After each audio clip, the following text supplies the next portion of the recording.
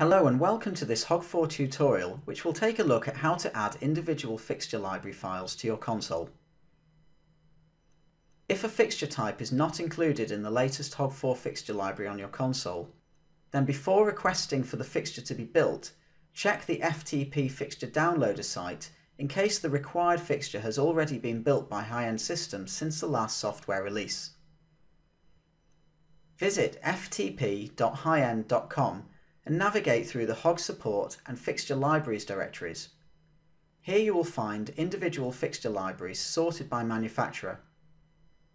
If you are using Safari, you will need to connect as a guest. Download the library file that you need. You can also access the Hog Library request form via any of the Hog4 product pages on the High-End Systems website. Be sure to attach the DMX chart for the fixture, and for a quicker turnaround, please specify only the modes that you require. The library file will be sent to you once it has been built. Transfer this file to a USB stick. On your console or Hog4 PC, insert your USB stick, then open the Shows Manager by pressing the Setup key, followed by Shows from the main toolbar. Press the File Browser tab and select the USB stick from the left-hand side. Drag and drop the library file from the USB stick into the Libraries folder.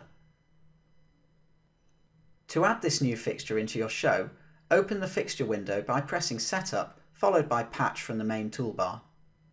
Then press Fixture Schedule followed by Select Library.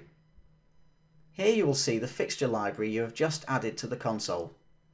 Select that library, add the quantity of fixtures you require, and continue to patch your fixtures as normal.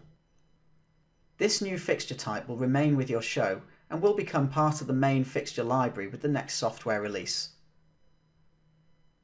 In the next tutorial, we will take a look at creating your own fixtures in the Fixture Builder.